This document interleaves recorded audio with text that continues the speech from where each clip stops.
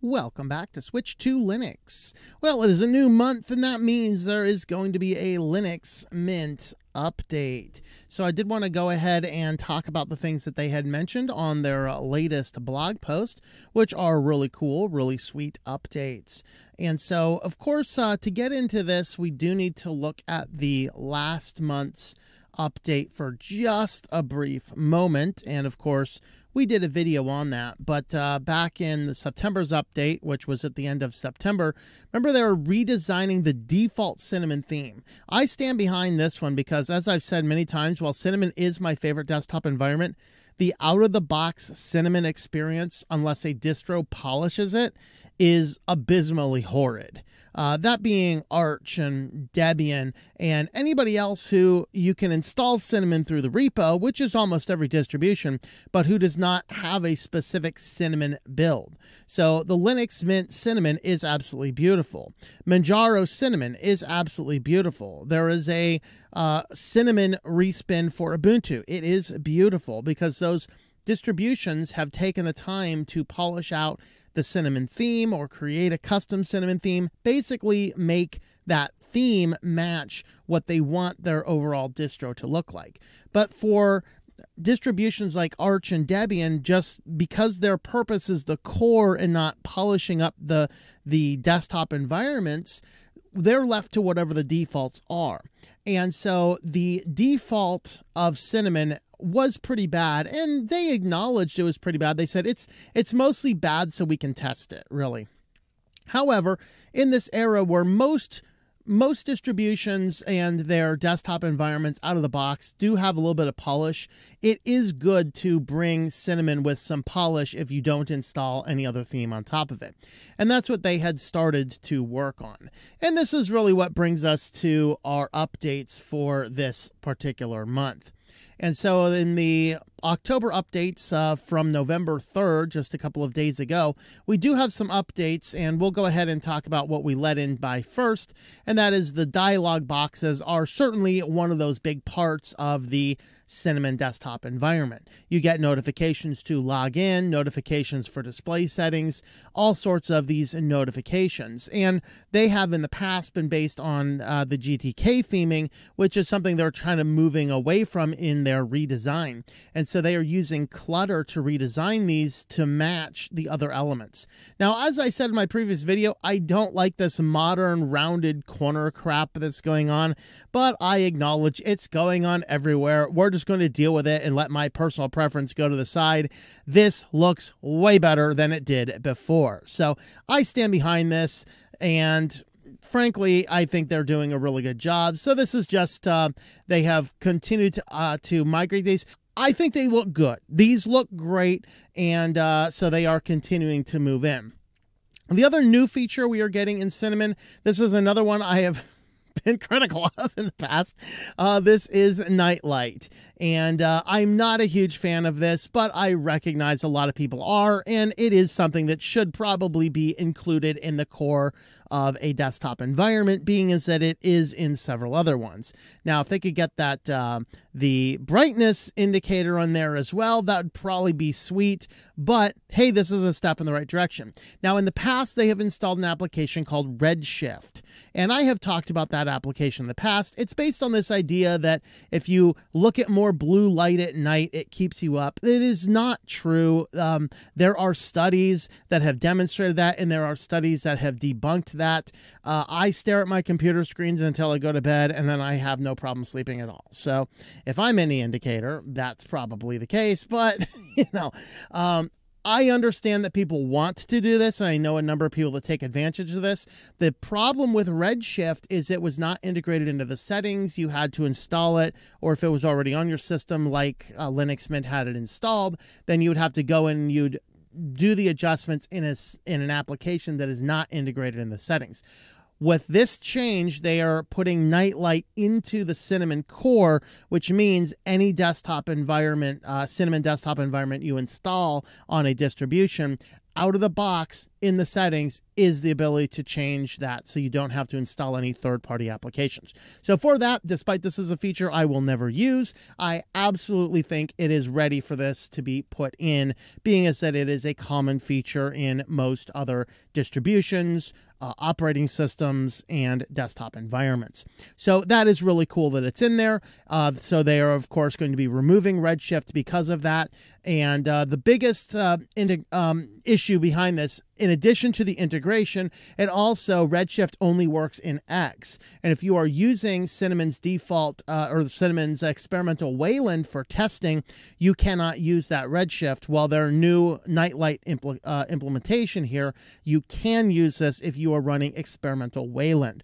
So it's directly into the settings. It works under X or under Wayland, and it's going to ultimately be a good resource. So hopefully it'd be nice if we see like a spice or something that we can have a setting on our panel or something to adjust it.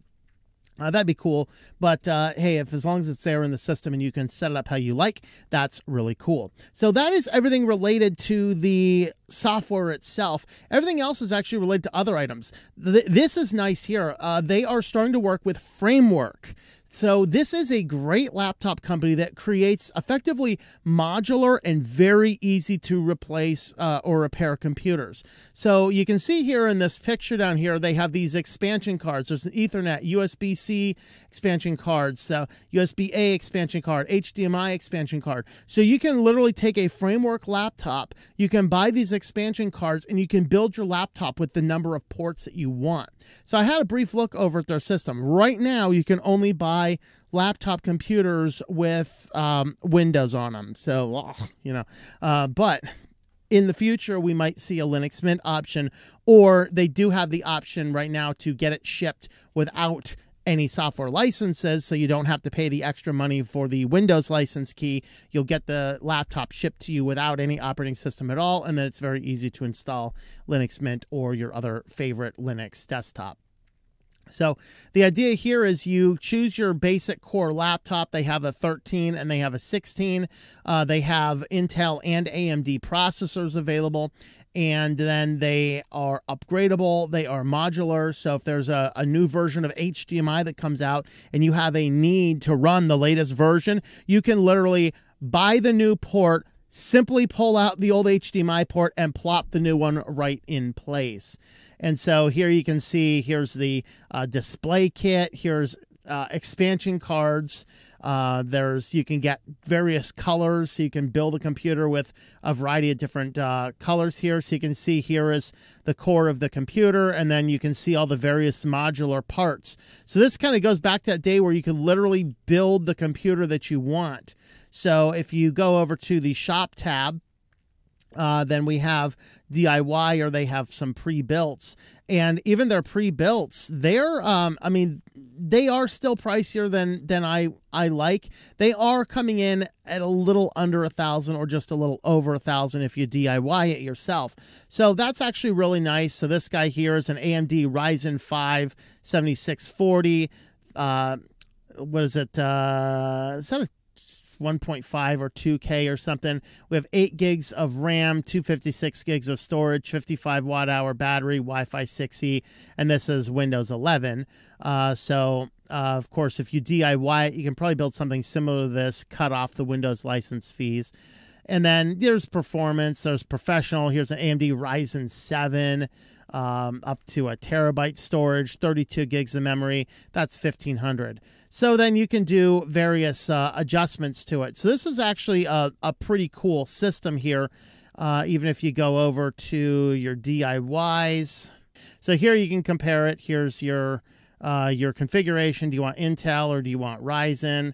And then from here, you can choose which Ryzen you want. Here's your standard 2.8K. Here's your U. So you can see that you can pick your chip there. And then you go down to your memory, and you have a variety of memory configurations. Look at that, up to 48 gig. That's sweet. Let's do something simple here, see what we can do. So there's that. And then operating system, you can bring your own. You can even get it without storage. You can hit none. Take $39 off for your storage if you think you can get storage or if you have a lot of it. So operating system, bring your own, and then you can choose your bezel color options. You can choose your keyboard. Choose my power adapter. There you go. Once you choose your power adapter, now you can choose your expansion cards. So each card be used in any of 4 expansion card slots. We suggest 4 or more expansion cards and at least 1 USB-C for charging. So here's 2 USB-C, a USB-A, and an HDMI. But you can choose your cards. We have USB-C, aluminum, USB-C orange, USB-C lavender, green, red. We have USB-A, HDMI third, Ethernet, a display port, micro SD, SD. So you can really get these computers exactly what you want. So it's actually really nice to see that. And then here you can do, what's the price of that? So that computer there, as we put it together, comes in just under $1,000. So this is a really nice system. And then, of course, if you have a need for different expansion ports, you can create different ones. So that's a neat ability to work with that company there. And they're working to make sure that all of the hardware and software and everything is going to be all compatible. So that's cool. So the last thing is HelloTux, which is where you could buy Linux Mint gear, including the old logos, new logos, and a variety of different color shirts. What they actually said here is they can't source the green shirts anymore. And so some of those, they can't source the green mint shirts anymore. And some of the sizes are missing and some are reduced. So if you wanted Linux Mint gear, you can go ahead and buy that before they run out. So it does look like they're going to continue by selling things through HelloTux. It's just they can't source their green shirts anymore. So if you want one of those green Linux Mint shirts, now's your time to order one. So that is the limit to our updates today. Very nice updates. Good to see they're still working on new features and possibly getting new laptops being able to be purchased and shipped. Again, I wish that we had the ability to buy a cheaper computer that's not for the latest and greatest for the developers, because Linux does still work great on some of those. However, that being said, these are still great updates, and it's wonderful to see a computer company that I can buy a computer out of the box with Linux. So I'm looking forward to seeing the time that we can actually go into that system and select, I want Linux Mint as the operating system. Hopefully we get to that point. So there are our Linux Mint updates for the month. Let us know your favorite features among this list in the comments down below.